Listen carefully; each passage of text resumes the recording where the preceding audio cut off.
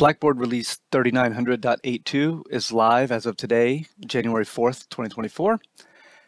I'm going to link the full release notes in the video description, but there are a few useful pieces that I thought would be worth going over. The first is that you can now view category information on gradable items. So from the gradebook, if you're in the list view under gradable items, you can now see and sort by category type.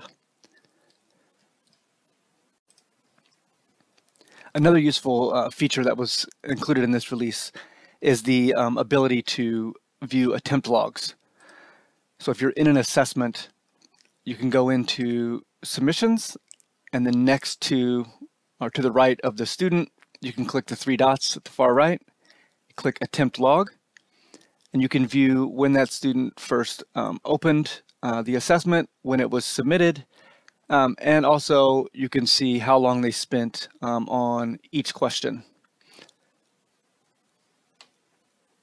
A third useful tool that was released in this release is the ability to batch edit due dates and times. So prior to this release, you had to individually go into each assessment and change the time that it was due. Now, if you click on the three dots at the top right of the content page, you can click Batch Edit.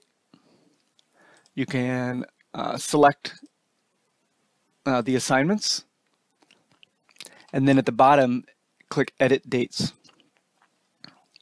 Under Edit Type, change to specific date or time.